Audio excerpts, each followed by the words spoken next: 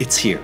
My Stanley Times Clockwork Orange mashup cup, combining the dystopic horror of Stanley Kubrick's unique vision of modern life with the drinkability of the Quencher 2.0 with flow state. I cannot believe it. It is part of the Stanley Times Stanley Kubrick series. That's not out yet, but I do have a real one. And if you haven't noticed, these water bottles have taken over the world. Mayhem at Target, reminiscent of Black Friday. We spent the night at Target for the new Stanley Starbucks cup. To get their hands on the limited edition Valentine's Day Stanley Cup. This line, guys, are we okay? No. But what is actually going on here? I've been researching the Stanley Cup, and I have found the answers that I think nobody else is really talking about. It took me to Post Malone, the Colonel himself, and Gilded Age economists, but most importantly, it shows us the outcome of a new business experiment that is going on right in front of our eyes. I want what? I want my own army. I want my own planet. Here is William Stanley's patent for a heat-insulated receptacle, a genuinely innovative product due to its vacuum-sealed inner chamber. William Stanley's other inventions were stuff like this, induction coils. But the water bottle, it took off. It became a staple of water bottles, famous primarily for durability. No one can break it. The hit bottles that you're seeing today are different versions of the Quencher, which CNBC says has more than 10x revenue in just 4 years. It's a variety like this one, particularly the Galentine's version that you've seen taking down Target shelves. Have you ever seen these Stanley cups? Galentine's Day collection is already sold out. Prices vary a lot, but I found Stanley's for resale for 240 bucks. Let's go over here and I will tell you the functional stuff about it.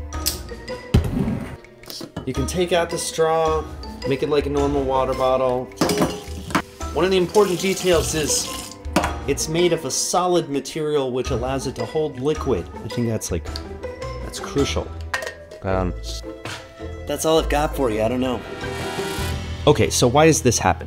I'll get you up to speed on the kind of official story before I tell you the real reason this has happened, the one that relates to like a big business social experiment.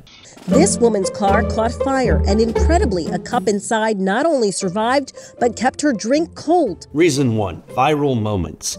A woman's car blew up. There was a fire yesterday, it still has ice in it. Stanley marketing head Terrence Reilly replaced it. Well, we're gonna send you some Stanleys. But there's one more thing. We've never done this before, and we'll probably never do it again, but we'd love to replace your vehicle. That doesn't blow my mind, but remember Terrence Reilly, he will come up later. Reason number 2, an influencer blog named The Buy Guide loves Stanleys. Stanley bought into the phenomenon, and boom, they rode off into the sunset together. I'm sure The Buy Guide is great and was very influential, but influencers are not that influential. Except for me. Please give me $30 million to sell almost anything, and I will accept. Reason number 3, this is the point in the media stories where they're kind of like, social media, yada, yada, yada, hundreds of millions of dollars. Do you buy that any of these things generated $600 million in revenue? Here's what I buy. Thorstein Veblen is a philosopher turned economist at the end of the Gilded Age. His big book was The Theory of the Leisure Class. A new class had risen up thanks to industrialization. One that wasn't royalty, but also not really just workers, a leisure class. You know, the doctors, the factory owners, the accountants. They had new modes of behavior, including buying stuff. Veblen is most notable for coining the phrase conspicuous consumption. I love this one example he's got, it seems really fitting. He says, okay, imagine 2 similar spoons. A wrought silver spoon of a commercial value of some $10 to $20 is not ordinarily more serviceable in the first sense of the word than a machine-made spoon of the same material. He's saying a crappy spoon works just as well as a fancy one, but the hand-wrought spoon gratifies our taste, our sense of the beautiful. Spoons, water bottles, pretty much the same thing is going on here. But I'm actually less interested in Veblen's ideas than in the timing of them. That's partly because he was also into weird phrenology stuff, you know, 1800s, but mainly because I think it's crazy that the idea of conspicuous consumption wasn't invented until 1899. The leisure class came about because of the Industrial Revolution. Royalty had been showing off for a very long time. That was nothing new.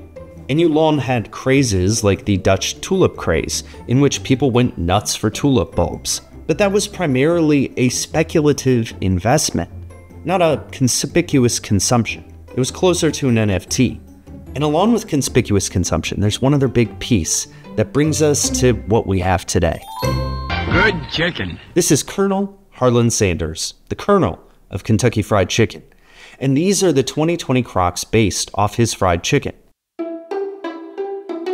While sipping on this story, I spent some time in the archives of Footwear News, and it tells a pretty incredible story about Crocs. In 2014, Crocs has had it tough. Just a few years later, it was collaboration after collaboration. The marketing of Crocs from 2013 to 2020 was led by an executive named Terrence Reilly. Do you remember him from earlier? Hey Danielle, my name is Terrence Reilly. I'm the president of Stanley. He had come from foot action and seen firsthand the rise of sneaker drop culture. That's where limited edition sneakers are released to ardent fans and then quickly taken off the market. Veblen would have been fascinated by it, but manufacturing and media at the time made artificial scarcity harder to generate than it is today. Often these drops were tracked online or in-store, removing the need for big advertising campaigns. Reilly took that drop collaborative culture to Crocs, which kind of makes sense because they're shoes, but it was also a bit of a leap because they're Crocs. He signed stars like Post Malone, but also many others. Crocs, once maligned, started showing up on sneaker tracking sites like StockX. Honestly, I felt a little pretentious writing Thorsten Veblen into this, but you need some pretty advanced theory to explain Balenciaga Crocs. In hindsight, this was stage one of his great experiment. Could he take sneaker culture and make it work for Crocs?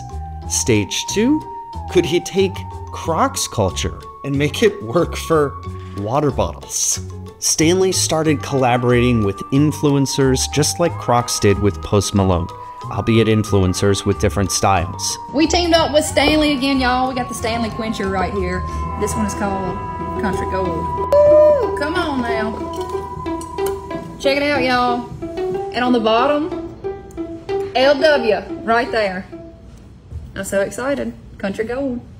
They harnessed artificial scarcity through super limited drops. That is what's driving the madness in Target. It doesn't hurt that Stanley is owned by a company that specializes in logistics. And in 2024, you don't need a Nike app or a StockX account to stay up on new drops if you have algorithmically tuned TikTok and Instagram feeds. Though Stanley is now on StockX, if you were worried. This is the latest Stanley collab, a 2-for-1 special. It's the Stanley Tucci. Okay, I made that up, but Tucci, you should give them a call. Okay, so why tell this story at all? I mean, I found it funny, of course, I'm human, but I also started to get incensed the more that I learned that this was being sold as a generic influencer story, when in reality, it is this crazy experiment of drop culture that worked. Some kind of tough thermos bond. To me, the bigger point is we're seeing another example of the way that these classic human desires that go, back thousands of years are being put in a centrifuge with technology. Thorsten Veblen diagnosed conspicuous consumption because the industrial age enabled a new leisure class. And today, water bottles are in the news because new technologies have put artificial scarcity into hyperdrive and combined it with that conspicuous consumption. I love how technology breakthroughs put these literally ancient human desires in a blender. And then I use a built-in straw to sip them.